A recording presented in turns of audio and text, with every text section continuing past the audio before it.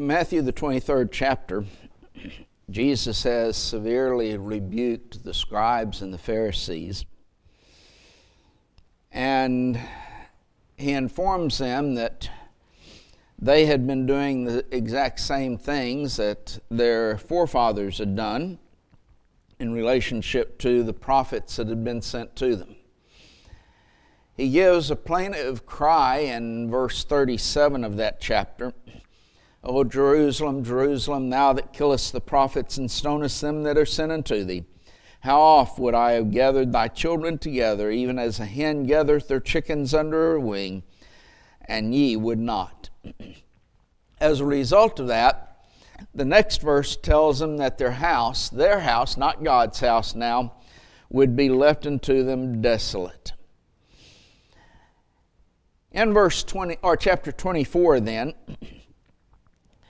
Jesus goes out and his disciples show him all of the buildings of the temple. And he tells his disciples, see ye not all these things? Verily I say unto you, there shall not be left here one stone upon another that shall not be thrown down.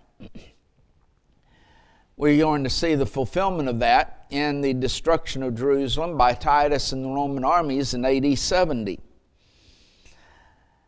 But some of his disciples come to him and ask him, well, when shall this take place? What shall be the signs of thy coming and the end of the world?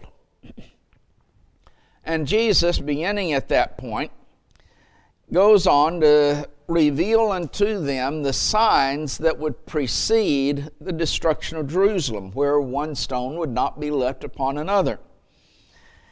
And that continues on through verse 35. In verse 36, we see a strong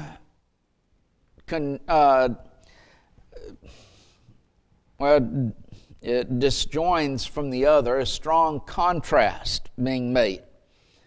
When he uses the word but of that day and hour knoweth no man, no, not the angels in heaven, but my Father only.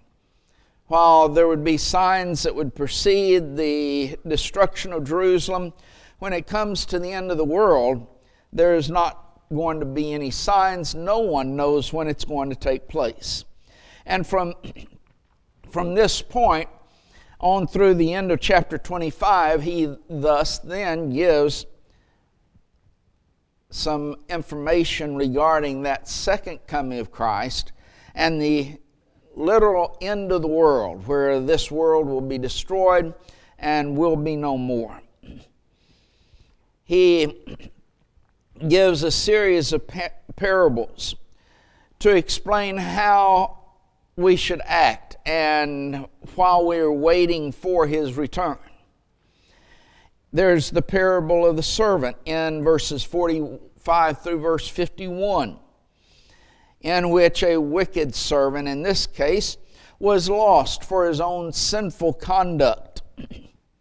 Then in chapter 25, as we continue into chapter 25, the first 13 verses gives us the parable of the 10 virgins. 5 wise virgins who had made proper preparation for the coming of the bridegroom, and 5 foolish virgins who, while making preparation, did not make the proper preparation. And thus we learn that we must prepare properly and we must always be ready. That brings us to the parable of the talents, which we've been looking at the past couple of weeks. Starting in verse 14 and going through verse 30. Jesus had told them to watch and pray for his return. Here's the previous parable of the 10 virgins who were just watching, who were just waiting for the bridegroom to come. To prevent the conclusion that some, no doubt, would want to have and would conclude that all we have to do is to sit and wait and watch for the sky for the Lord to come. We don't have to do anything. Well, thus Jesus gives this parable, that it's not enough to simply watch and wait. We must be busy in the Master's service. In this parable, the two parables are called kingdom parables because they discuss what the kingdom is what the kingdom is going to be like. The church is called in this the kingdom of God. It's the kingdom of Christ, God's dear Son. It's the kingdom of heaven. Not that they are different kingdoms, but that it expresses different ideas. The kingdom belongs to God. He has been appointed His Son to rule and reign over that kingdom. And the kingdom of heaven, because that's where the King rules. He rules in heaven. Our Christians are not waiting for a kingdom to come, but they are waiting for the Lord to come and take His citizens of His kingdom to a heavenly eternity. But now then, in this parable, there is a householder. He is traveling to a far country, another country. He goes there to receive that kingdom. Our Lord went to another country, if I can use that terminology. He went to heaven to sit at God's right hand and to reign as king over His kingdom. In Acts, the 2nd chapter, as Peter is preaching his sermon, he first discounts the very brief objection of some that these men are simply drunk. Well, no, we're not, because it's only the 3rd hour of the day, or 9 o'clock in the morning. But he says, this is that which was spoken by the prophet Joel. And he quotes Joel's prophecy. And this is the fulfillment of that. And he concludes that prophecy in verse 21 by stating, it shall come to pass that whosoever shall call on the name of the Lord shall be delivered, or shall be saved. We have a lot in the denominational world who says all you have to do is call on the name of the Lord. Well, that's true in a sense, not the way in which they use it. But from a biblical standpoint, that is true. You have to call on the name of the Lord to be saved. They mean simply an audible calling where we say, Lord, Lord, or Lord Jesus, come into my heart and save me. And well, that's not what is spoken of. If you want to see what calling on the name of the Lord really is, you look at verse 38. When in verse 37 they asked men, brethren, what shall we do? And they were told to repent and be baptized. That's what calling on the name of the Lord is. It's not an audible calling. It is an action whereby they repent and are baptized. But from this beginning of, after quoting Joel's prophecy, he then directs their attention to Jesus of Nazareth. And that how God had appointed Him to be king. That He is one that was approved of God by the miracles which He performed. In their presence, they knew about the miracles. But God had determined that He would die for the sins of the world, but that His body would not be left in the grave. He would be raised from the dead. The pains of death would be loosed. And because He says it's not possible that the pains of death could hold Him. That really becomes the explanation to a great extent of what Jesus says, I will build my church and the gates of Hades shall not prevail against it. What he's talking about in the gates of hell shall not prevail against it, or Hades, literally, is that he's going into the Hadean world, but it wouldn't have power over him. That pain of death would be loosed. He would be raised from the dead, and he would establish the church. That's what he's talking about. It's dealing with his resurrection and thus establishing the church. Why? Because the pains of death could not hold him. He mentions David's prophecies, how that he's going to raise up one to sit on his throne. That's David's throne, that's God's throne. And the idea of being raised up was one who was raised from the dead and thus ascended into heaven. It wasn't David himself, because David, Peter said, he's still in the grave. But this Jesus was raised from the dead. His sepulcher, Peter says, is with us to this day. But he was a prophet, David was, and God had sworn to him that of the fruit of his loins, according to the flesh, he would raise up Christ to sit on his throne. He goes into heaven to sit on the throne of God. In Ephesians, the 4th chapter, we see this same principle being taught. And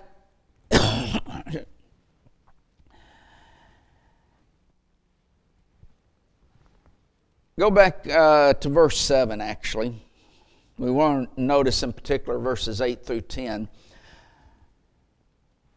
But verse 7 begins by saying, "But unto every one of us is given grace according to the measure of the gift of Christ." Let me just mention that this is dealing with miraculous powers. And the grace there and the gift that is being spoken of are the miraculous powers that Christ is going to give to some individuals. It was given to the apostles as they were baptized with the Holy Spirit. The apostles then had the power to pass that miraculous powers on to someone else by the laying on of their hands. Well, when would this take place? Verse 8.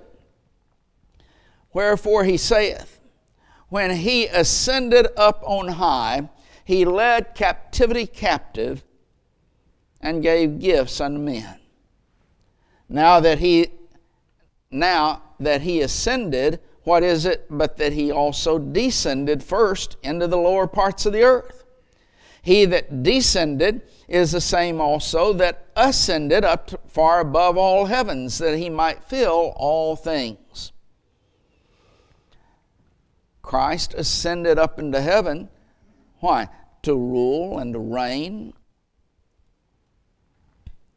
That's the time frame, and it also he led captivity captive. The idea is that he is forgiving people of their sins during this time frame. In heaven, he serves as our great priest, as well as king, ruling and reigning on his throne.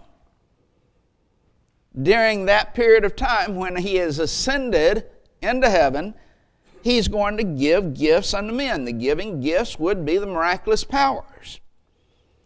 But then he also mentioned the one that ascended, Christ, now sitting at the right hand of the throne of God, he descended first into the lower parts of the earth so that he could ascend far above all heavens, that he might fill all things. Christ left heaven's home to come to this earth. He descended to this earth to save man from their sins, to lead captivity captive by his death upon the cross, and then being able to take that blood into heaven itself to offer his blood as a sacrifice for our sins, as he would sit and rule upon the throne. And thus he is now sitting at God's right hand. But one day, he's going to return in the clouds. In Acts, the first chapter and verse 11,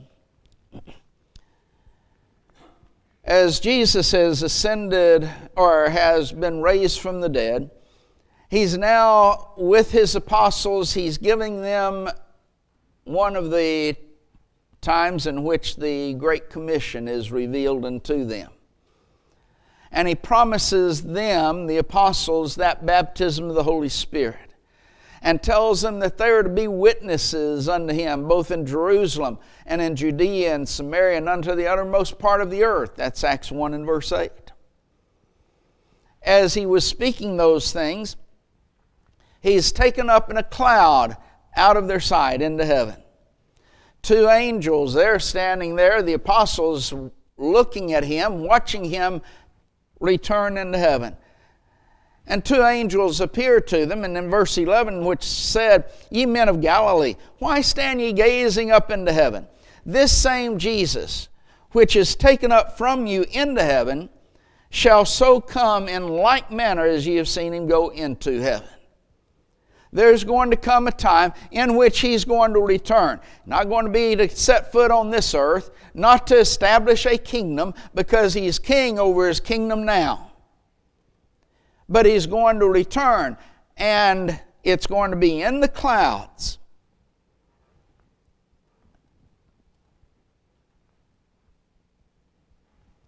It's going to be a visible coming. In fact, Revelation 1 and verse 7 states, Behold, he cometh with clouds, and every eye shall see him. And they also which pierced him, and all the kindreds of the earth shall wail because of him. Even so, amen. I realize that some of our brethren take this verse and apply it to the destruction of Jerusalem.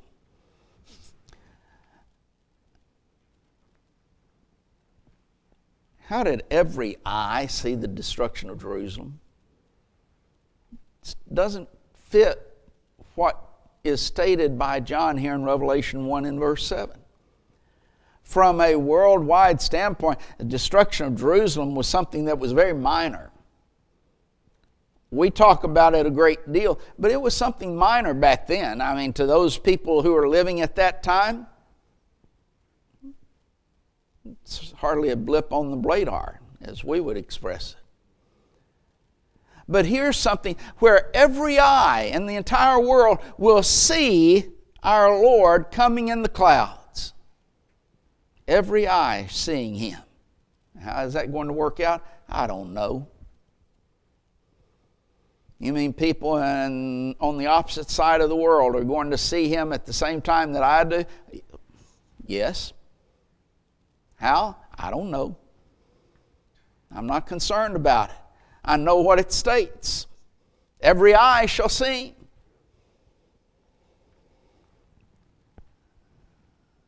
He's going to come visibly as he went up into heaven. They saw him go up into heaven, so he will come visibly. That shows that these invisible comings that some people claim, they never took place.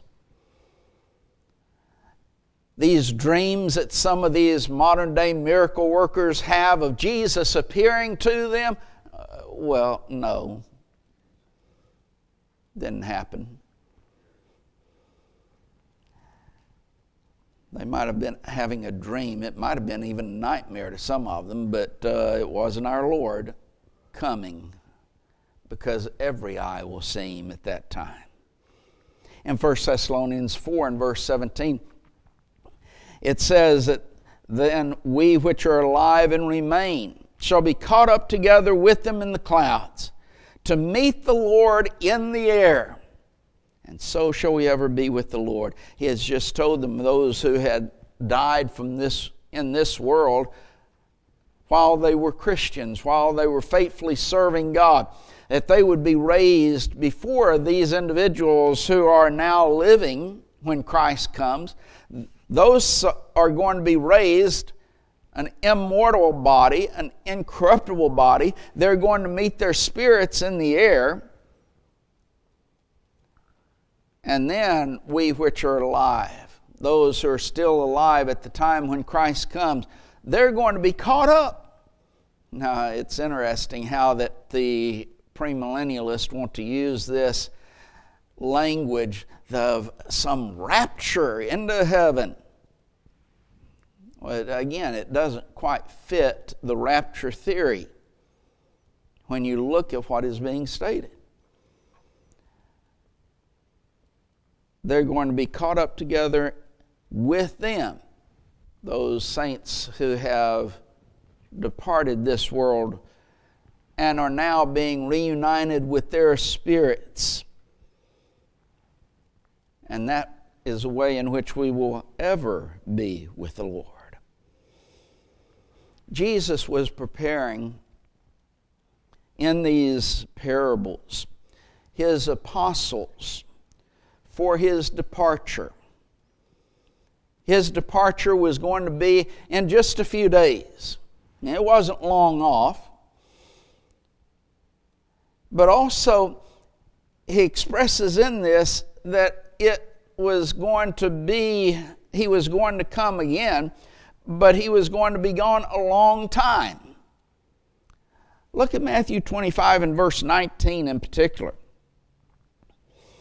When it says, after a long time, the Lord of those servants cometh and reckoneth with them. Some have been, through the years, claiming that Jesus was supposedly teaching an immediate return.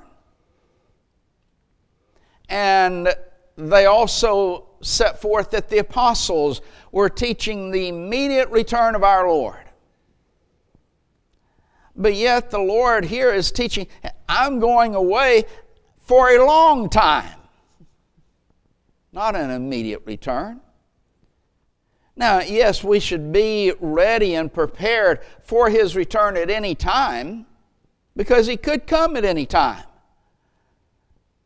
We should always be living as if the second coming could happen any second. If we live that way,